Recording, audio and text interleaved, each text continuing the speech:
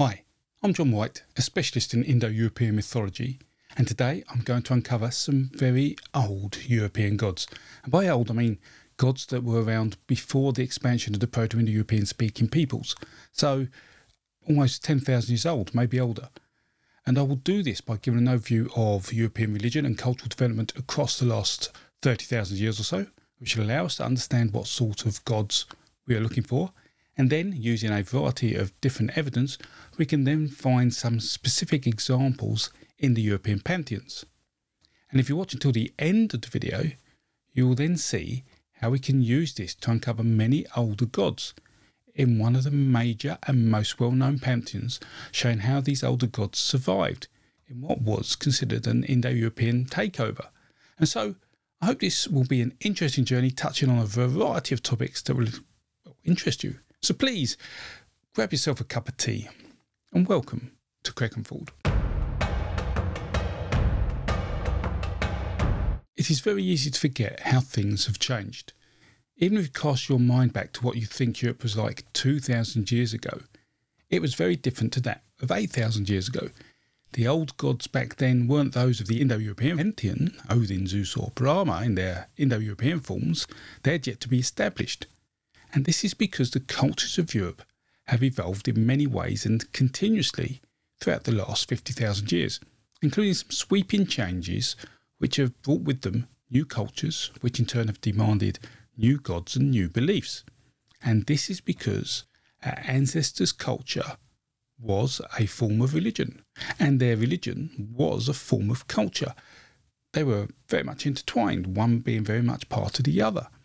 And we think of these older cultures and beliefs as being erased with changes from migrations and invasions. But this isn't always the case. Some ideas were kept, some recycled, some reimagined. And this is really important to understand if one wishes to practice ideas from these older traditional religions.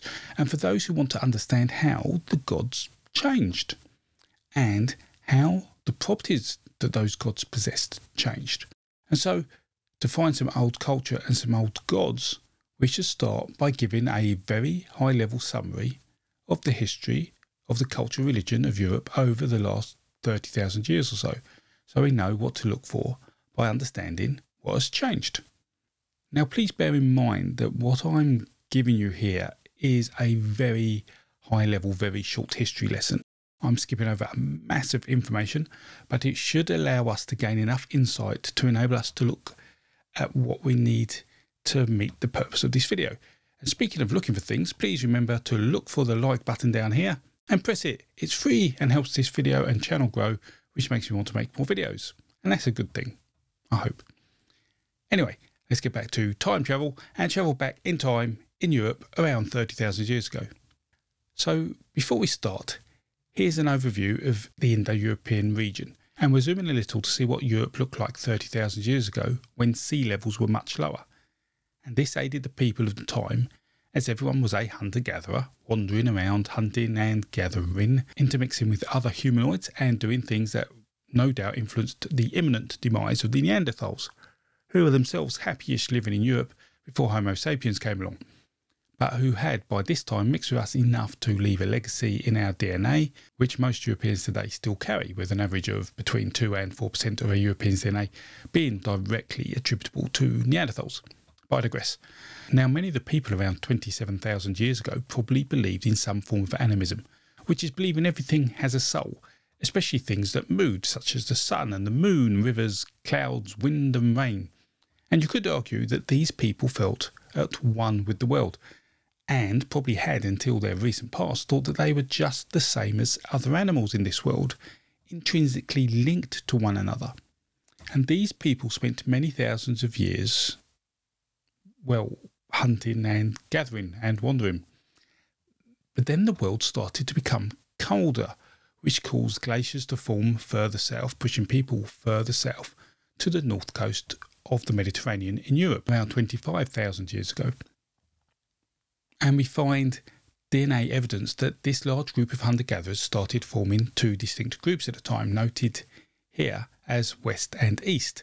Then 20,000 years ago, at the coldest part of the last ice age, something we call the glacial maximum, as glaciers were at their furthest south at this point, at this time the European Western hunter-gatherers then split into two distinct groups, which I've called West 1 and West 2, pretty much separated by the Alps of northern Italy.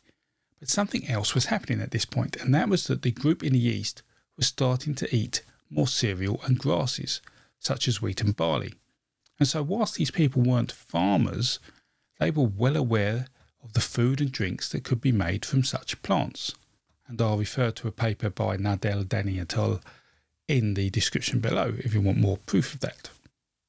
Then, as the Ice Age started to wane and the world warmed up around 15,000 years ago, the West 2 hunter-gatherer groups started to push back into mainland Europe again, and the eastern peoples also split into two groups, pretty much separated by the Euphrates and Tigris rivers, as there's a large valley there. And Europe saw the peak of the next warm spell around 14,200 years ago, and at this time we see the western groups merging with some intermixing. We do see far more intermixing between the West 2 group and the East 1 group, creating a new group of people who I've labelled as admixture 1, whom contain DNA from both groups. But then Europe became cooler in what is known as the older dry ice period around 13,800 years ago, and when this happened, climate change caused migration and segregation, allowing other population groups to start to form. We see the hunter-gatherer groups in the West split again, but now where the mixing of East and West happened 500 to 1,000 years before this point, this admixture group split into two groups around the Caucasus Mountains to the east and the Black Sea. And I've called these groups admixture south and admixture north. Then the younger dry ice period happens around 12,900 years ago, an event where some of the planet sees a huge climate shift and temperatures decrease for almost 1,000 years before suddenly rebounding. And as an aside, this was almost certainly due to several reasons, such as volcanic activity, possibly an impact from space. But one of the key reasons we now know is that a lot of water that was contained as ice in the glaciers and extended polar ice caps, melted. And this water was released, raising sea levels, but also made a large lake on the North American continent, which we call Lake Agassiz, empty a significant chunk of itself into the Atlantic Ocean, something we call a pulse. And all this water at this volume flowing into the ocean had a dramatic effect on weather systems, and the result, as far as human history is concerned, was that by the end of the Younger Dry Ice period, the areas of the main rivers in the Near East became incredibly fertile compared to the rest of Eurasia. And this was a result of good weather combined with the rivers in the region such as the Nile, Tigris and Euphrates all flooding every year. And it is this flooding that fertilises the land due to the muds and silts deposited on the riverbanks and the surrounding land from these rivers after the floods every year.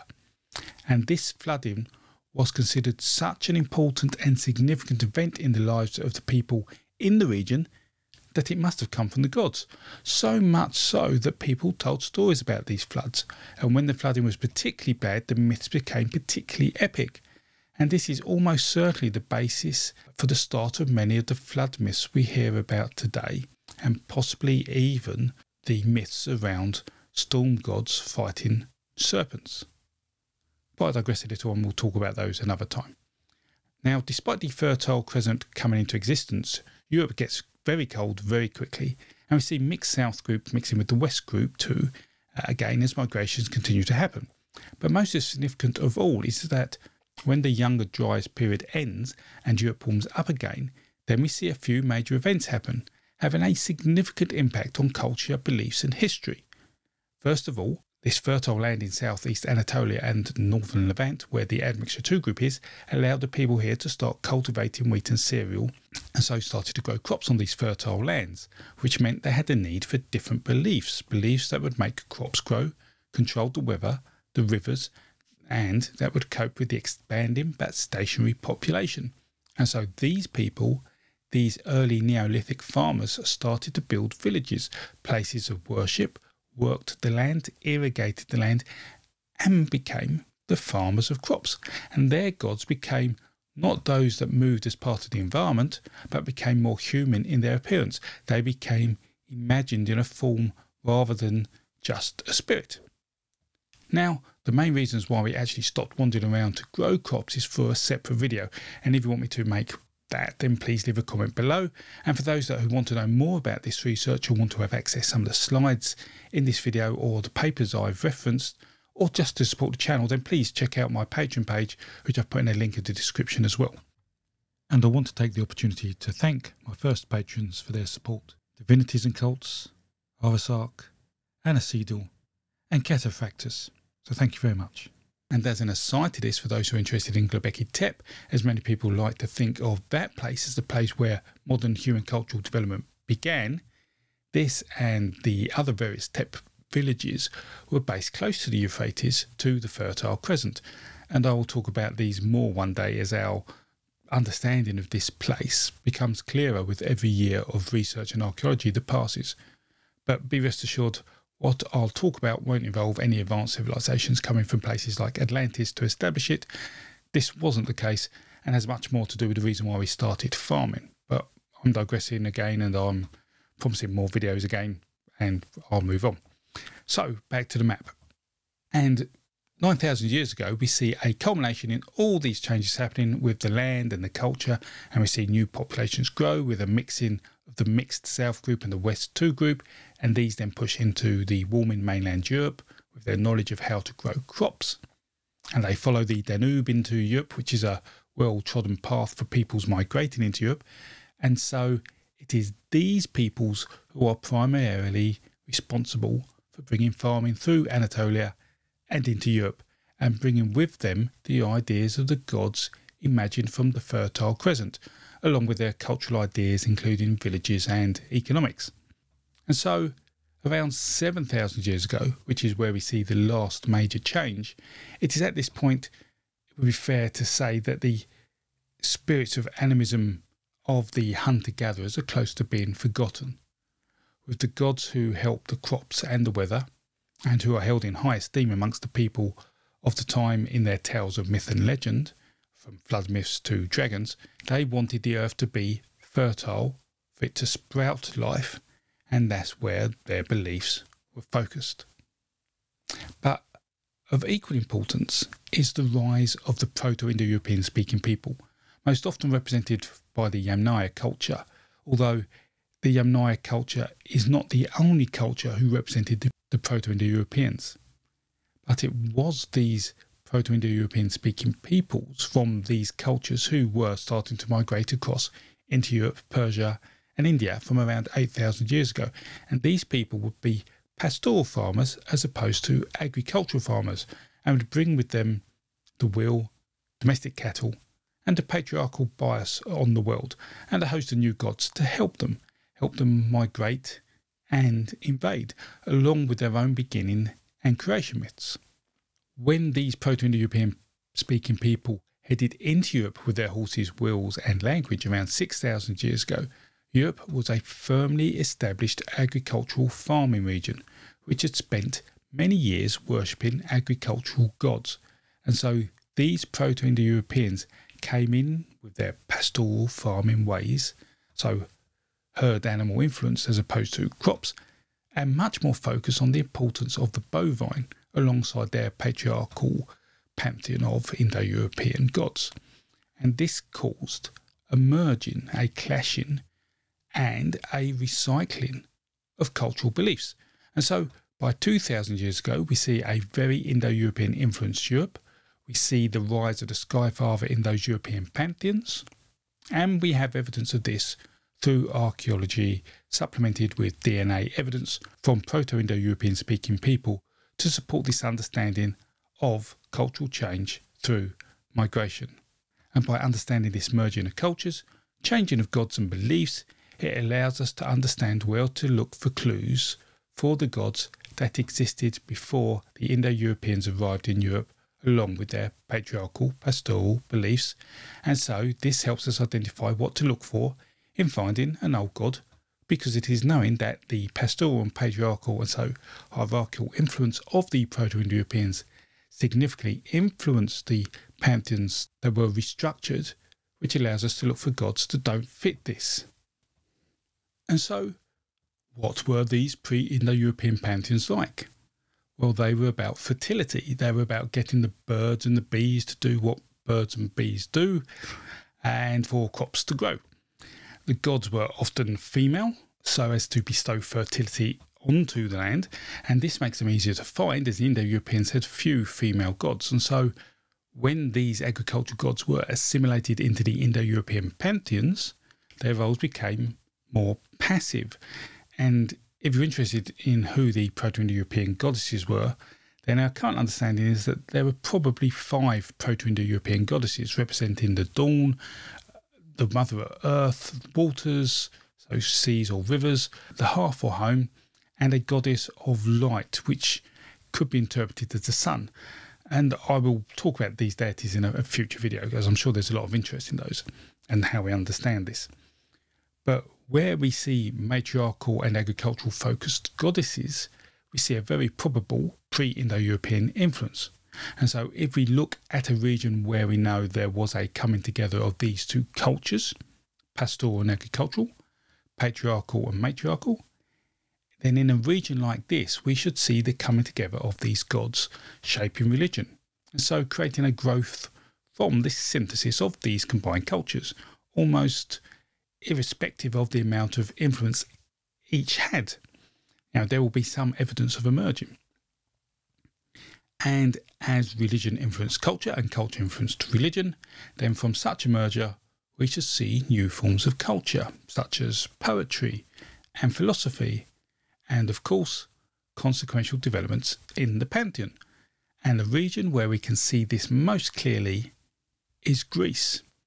With the Indo-Europeans migrating and invading from the north in the 2nd millennium BCE, the Myceneans were thriving in their agricultural beliefs in the south, particularly in Crete, but also on the Greek mainland. And this cultural clash makes sense, as Greek culture didn't arise out of nothing. It had to come from something.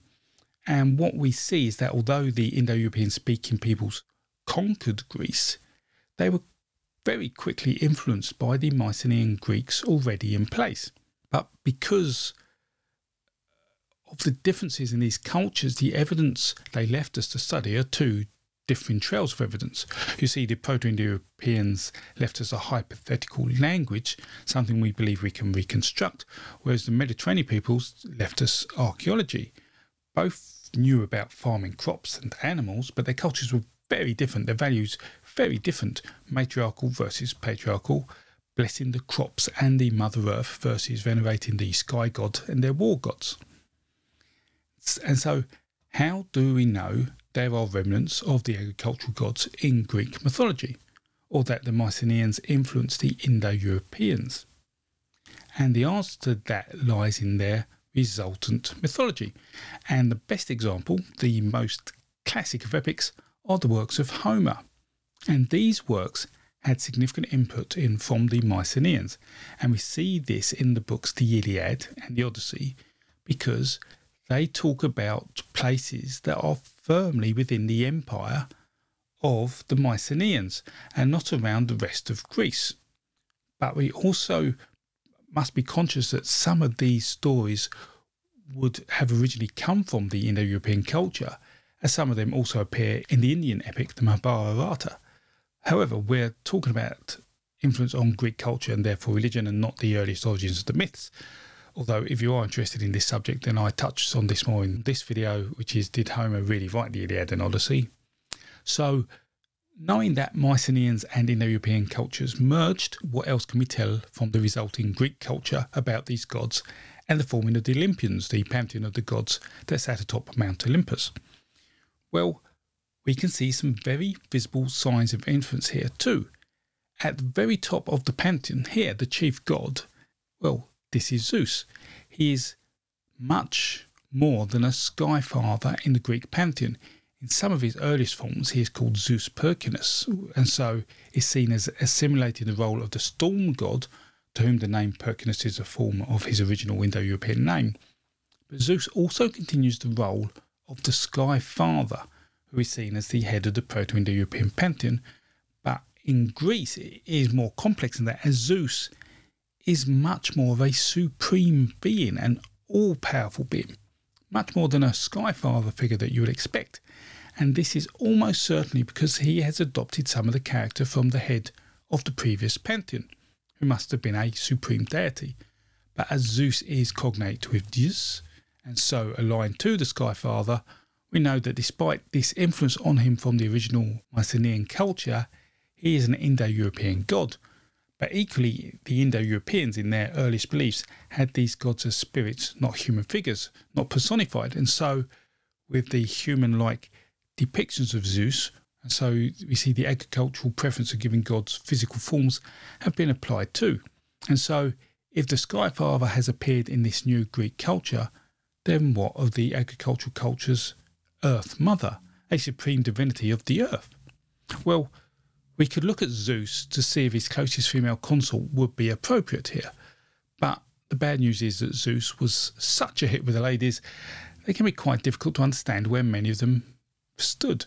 And whilst many people would suggest looking at Hera, his wife and sister, this is not the best place, as she lacks the agricultural credentials necessary despite representing the earth. To me, the goddess who looks after the harvest and fertility of the earth is the goddess we're looking at, and that goddess would be Demeter, who not only fits our scope in terms of her abilities, but she also had a child with Zeus, Persephone, and if we start looking into her position in the pantheon, we see that she is quite a different ilk to the other gods, with much more history.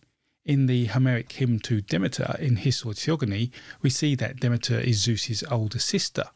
But just as important and interesting is a fragment of the lost Orphic Theogony where we see Demeter is Zeus's mother, hinting at an older credential and an evolving pantheon. And so here, for a moment in time, is a goddess who is seen as an older and more established god than Zeus, but who has to relinquish her position in the new patriarchal and hierarchical pantheon because of the role of the Skyfather, but whose mythology is then built around her importance. And this is reflected when you see Demeter and Persephone being central to what was probably the most famous mystery cult in Greece, the Eleusinian cult. Their rituals were based around a story where Persephone was abducted by Hades, who is the head of the underworld, and Demeter caused a drought so bad in the mortal world that people were not able to grow any offerings to give to the gods, and this forced Zeus to persuade Hades to let Persephone go.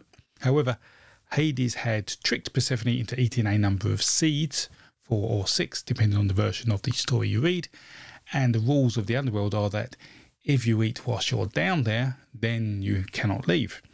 And so, as a compromise, Persephone was freed but had to return to the underworld for a number of months, a year, depending on the number of seeds in the version of the story you favour. And due to this, she was either responsible for winter or for the droughts in the summer, both reflecting the amount of time that she is spending in the underworld. But what we see of Demeter and the Eleusinian cult is that her stories go back to Mycenean Greek, and so she originates from the agricultural world of the Myceneans, and we see archaeological finds mentioning her going back to pre-Proto Indo-European migration to Greece, and in these finds we also see an earlier form of her name in Potnia, or Mistress of the Grain. But is there any other evidence I can show you to persuade you that she wasn't part of the Indo-European pantheon? And the answer to that is yes, otherwise I wouldn't have asked the question.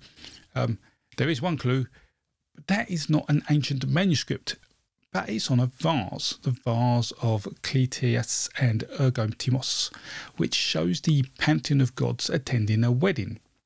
Something is not right on this vase, as here we see Demeter not on horseback, not in a chariot like the other gods, but she is on foot. She is shown in this way because she is a recognised deity, but being on foot is representing that she is not a natural fit in the pantheon. She is not a pure Olympian, and this leads me to believe that as the Indo-European pantheon took places in the Olympian, the elder gods didn't quite fit, not always, and we see this with Demeter's position on the vase.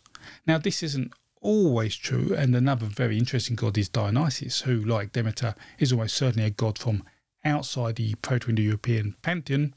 Born as Zeus in the Greek mythologies, his mother was Semele, a figure from Anatolia, agricultural and representative of the earth. And like Demeter, we also know Dionysus is older than the Indo-Europeans who migrated into Greece. But in his complex history, he is then sprinkled with later Indo-European mythology.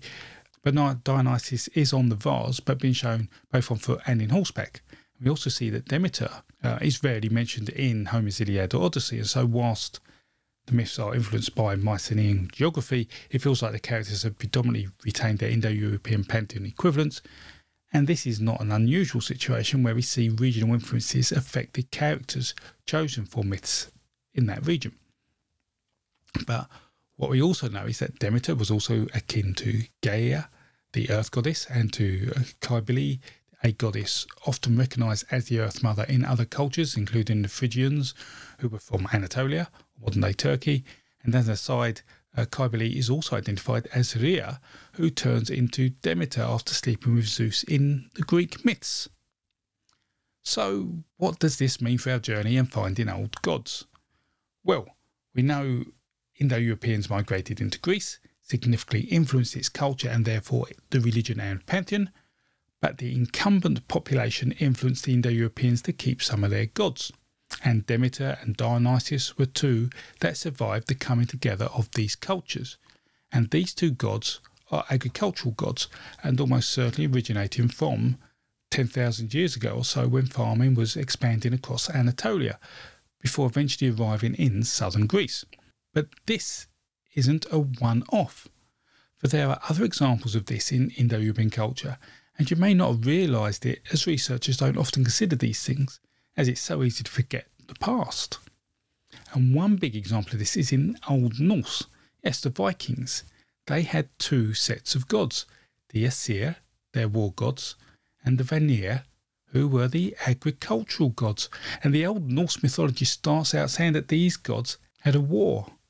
And if we look closely at Old Norse mythology, we find it is full of agricultural myth, reflecting the agricultural culture, from the origins of Balder, which I mentioned in this video, to the Old Norse creation myth with Ymir suckling the bovine, and the agricultural positioning of the Proto Indo-European creation myth, which we see also reflected in the Roman creation myth too, with Romulus and Remus.